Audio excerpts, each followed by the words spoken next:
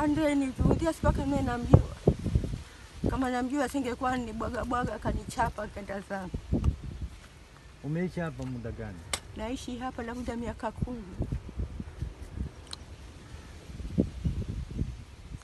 10. Na shida wanasema nini? Mbona wanakuja kuvunja? Hawasemi shida zao. Wakija wao wavunda basi serikali sisi tunaomba tuvunde twavunda. Sasa serikali hiyo ambayo hainijui mimi, kwani mimi pia si serikali? Kwa nini inavunjiwa? Labda nini sasa unataka kifanyike? Hapa tuondoke twende wapi? Na hapa ndipo kwetu, ndipo tulipozaa watu mjukuu mtukuu, na mpaka dakika hiyo kinaambia mimi naondoka nenda wapi? Na familia yangu ndio hii naondoka nenda hiyo sasa. Ombi lako kwa serikali? Ombi langu kwa serikali tuomba kila leo lakini hatufaulu. Sawa, acha pumzike. Wacha mtu ampeleka pesa. Majina Mwanatumo binti Muhammad Mbaru. Tumeletwa hapa tuna mateso.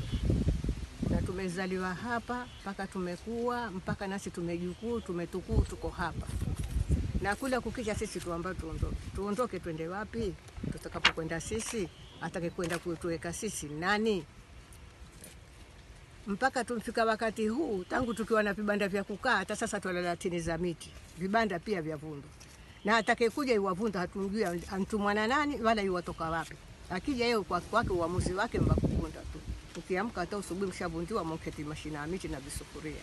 Sasa sisi tuendepi? Hii serikali nasema ndio kututetea sisi maskini.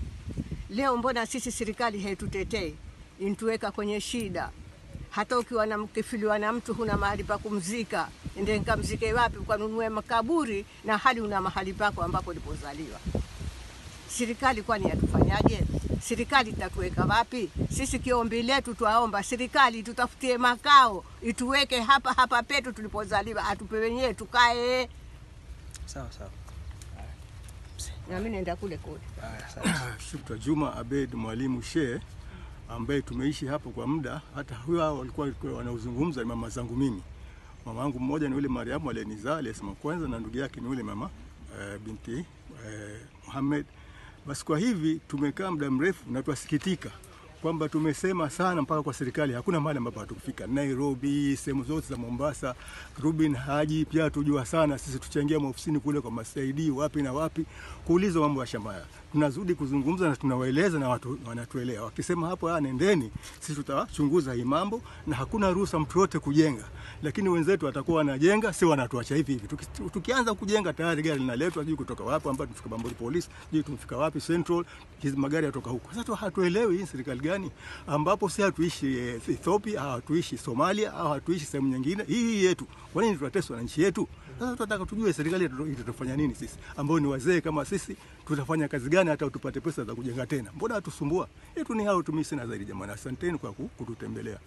Ni kwa majina naitwa Nguma Charo. Mimi ni mjukuu wa huyu bibi Mariam Diako. Mimi ni mzaliwa hapa. Hapa kumekuwa na mzozo kutoka kulianza mzozo 2009 na tukaendelea kupambana mpaka juzi ikaamuliwa kwa tume ya ardhi kwa dhuluma za kihistoria. Na katika ule uamuzi uliotoka tuliambiwa kwamba hii shamba iliuzwa na mnada na serikali, na sisi basi tuandikie barua government iweze kutusettle. Na sisi tukafanya hivyo, tukaweza kuandikwa barua kutoka kwa wizara kupitia Mheshimiwa Mungaro, ikaja kwa county commissioner, tukakaa pande zote mbili, tukaweza kuzungumza, kila mtu akatoa mapendekezo yake. Sisi tulicho afikiana pale ni kwamba kule waliko jenga katika ekari 135, kule waliko jenga wachukue, na kule ambako wakuja jengwa na sisi tubakia ambao ni eka 83. Na baada hicho kikao kwa county commissioner alituma DCC na Busire, coordinator wa National Land Commissioner, na akaja akazunguka shamba yote, akapiga picha zile nyumba ambazo zilikuwa zimebomolewa na zile ambazo zilikuwa zimesimama. Tukakubaliana vizuri kwamba mpaka wizara itakapoamua. Na kila kushangaza ni kwamba baada ya siku mbili tayari watu walikuja wakabomolewa, na watu wanabomolewa mpaka waleo. Na kitu ambacho kinatushangaza ni kwamba hata DPP tulipeleka complaint na hawa watu waendelee kufanya nini? Kujenga. Ili hali hata county government walipatiwa barua kwamba kuna dispute kutoka kwa national government. Hilo ni jambo ambalo limetukushangaza na county commissioner, hata kama yule aliyekuwa ndo tulifanya naye, yule alienda tulifanya naye mkutano, barua ziko kwa ofisi. Tunashangaa kwa nini hajafuatilia kuona kwamba maana tumepeleka report, lakini haya malalamishi yetu hajasikizwa, maana hao mabwenyenye kila siku wanaendelea kutuvunjia na kuweka kuta. Na approved wamepewa na wizara kupitia Nyale, alikuwa waziri wa ardhi kaunti ya Mombasa. Na hii hali inajua kabisa kwamba kuna dispute ya government. Tulikuwa hapo nyumani, tuko na waziri yule Toya. Wakati wa waziri Toya walimfuata hawa, lakini alisimama na haki. Alifuata vile mambo iko kwamba kuna dispute, paka hii maneno ishe, hakupeana approved. Akaja waziri Njaramba. Waziri Njaramba hakupeana approved.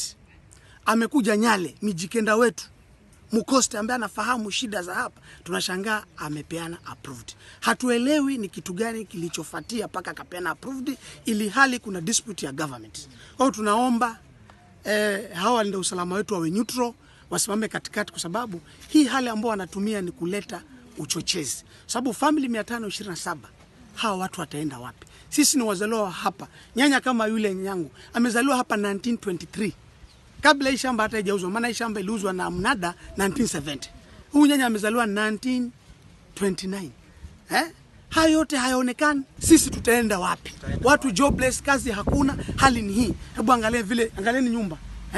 Hizi nyumba zilizovunjwa hapa kutoka 2009 mpaka sasa, kama ni gorofa ingekuwa tushasimamisha, lakini kila kuchao tunabomolewa, watu wanashikwa, kuna watu wametolewa meno hapa, wamevunjwa mkono na hakuna mtu yote anayezungumza. Familia ni ngapi? Family ni 527.